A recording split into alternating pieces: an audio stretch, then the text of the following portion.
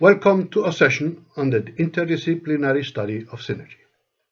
I really hope that participants, presenters, and observers will enjoy these multidisciplinary explorations. In the present talk, I will focus on the synergy that drives the evolutionary dynamics in biology and in economics. Let's start defining synergy.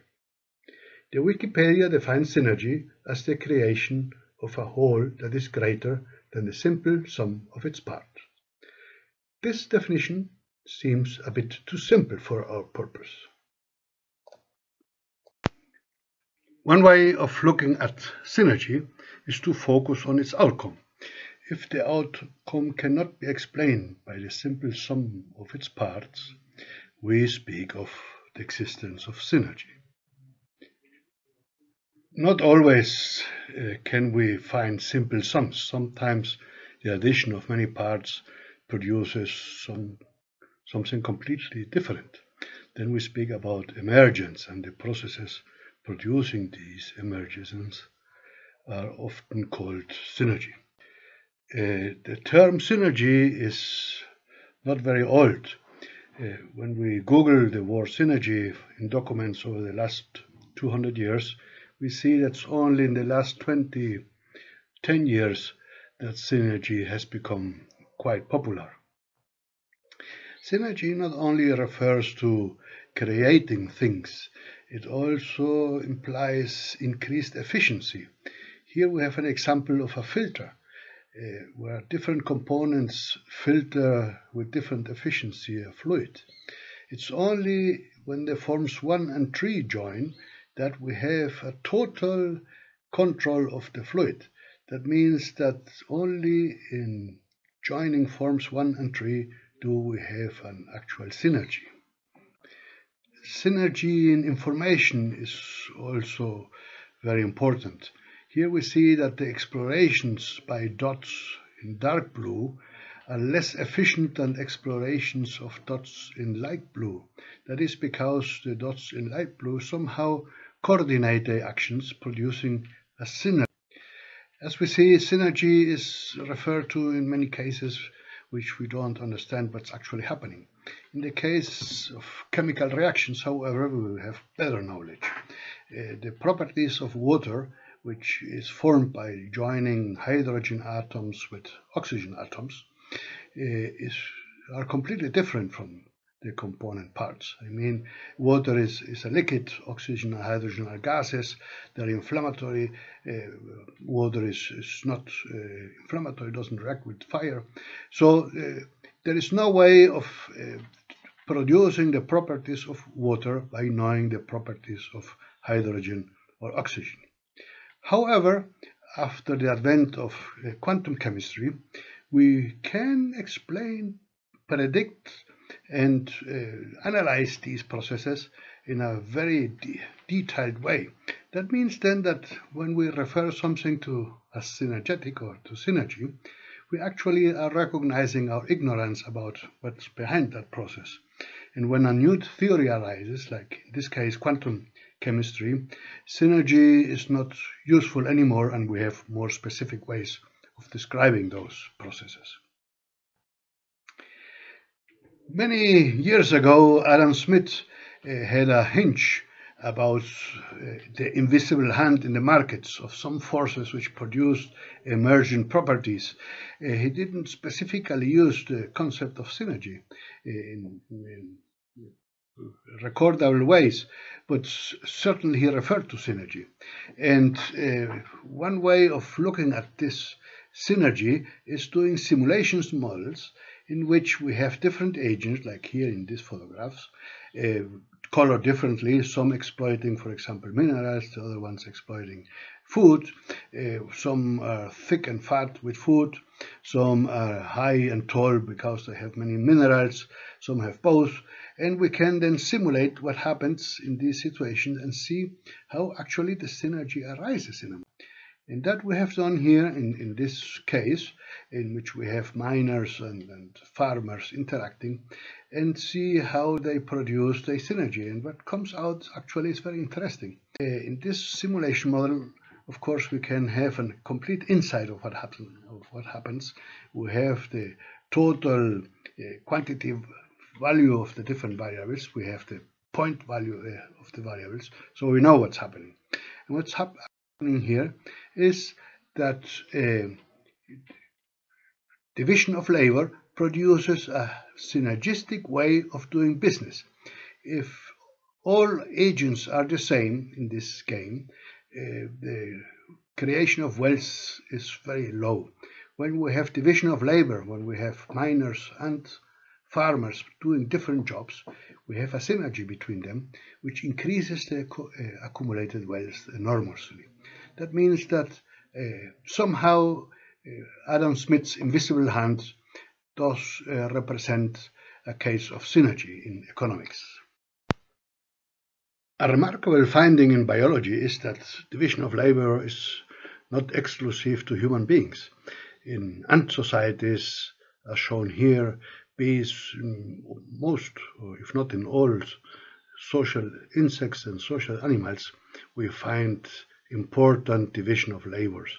This division is, of course, different in different species, but it's always present. I mean, it seems no way of increasing efficiency in the animal world without the use of division. This, of course, is known among humans. I mean, division of labor in modern society is much stronger than in the past, and it's getting stronger and stronger every day, which means then that division of labor is an important source of structure, and we need to understand how it works both in biology and in economics. The economic view presented here in a very simplified form shows that the division of labor is the driver of the synergy that produces efficient economic markets. Division of labor also creates synergies among plants and animals. Peter Kornick presented many examples of this. But how can we study and analyze the phenomena that produces synergy and their dynamics? How can we grasp empirically or experimentally the working of synergy? How can we quantify synergy? In this example, we show how we can quantify synergy in social settings. That is, here we show that societies of different sizes show different levels of synergy. That means that in small societies, individuals work more, spend more energy per capita than in large societies. For example, here among the bees, in smaller colonies with fewer numbers of individuals, the expenditure of energy per individual is much higher than in larger groups of bees. We see the same in different ant species. In some cases, the difference is much stronger. And we see it also in human settlings, in cities in Brazil, Denmark, and the USA. This shows that the synergy is not an abstract concept, that synergy, at least in societies here, can be measured and can be quantified. If division of labor and synergy are both at work in economics and in biological processes, how can we create a common conceptual framework that allows economists and biologists to exchange their experiences and build upon each other's discoveries? I propose to start with the theory of biological evolution, and specifically with the inclusive fitness theory and its working in evolution. Both living organisms and human economies suffer evolution. In both, synergy plays a central role. Let's see if we can build an expanded inclusive fitness theory that is relevant for both economic and biological evolution. A very important insight of Darwin was the concept of natural selection. That means that if somehow a population is being selected for certain characteristics, like in this case, red beetles are not eaten, whereas green beetles are eaten by these birds, then the population changes, And this change in population genetics is the motor of evolution. That means natural selection drives evolution. Here we see how this schematic representation can be visualized. In biology, we have this natural selection process, which leaves individuals to survive, which then mate, they produce phenotypic variations, they express phenotypically, they have to adapt to environments, then they suffer selection again, etc. But this natural selection cycle has, of course, other cycles, also described by Darwin. In this case, we show here the sexual selection cycle. That means the way individuals mate, the way they attract their mates, the way they select their mates will influence the long-term fitness also. That means that the way they mate is subjected to selection pressure also, which means then that we have a complex set of hypercycles which underlay evolution. And in the last 20 years we know that these two hypercycles are completed by other ones, specifically the inclusive fitness cycle, which implies that the selection probability of an individual depends on what their friends do, of what their family members do, of what their neighbors do. I mean, the survival value of an individual also depends on others. This is called inclusive fitness, and somehow this inclusive fitness is related to synergy. That means that if you live in a group in which you interact with others, for example, through division of labor, which produces synergy, your selection value increases. That means synergy affects inclusive fitness and therefore is a driver of biological evolution. This way of looking at classical concepts, both in biology and in economics, allow us to escape from the classical framework of economics, the classical framework of biology, and try to look for a new framework in which both biology and economy can interchange ideas. This framework has to be interdisciplinary, including insights not only from economics and biology, but from other fields as well. In our session, we had very interesting talks collecting different views.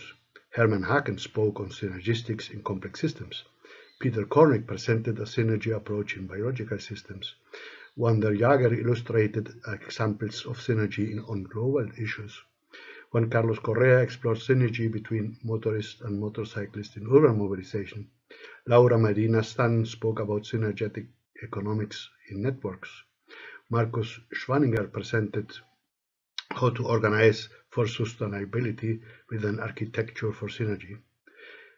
And Idris Jamil Aberkane spoke on the multiscale synergy of the blue knowledge economy.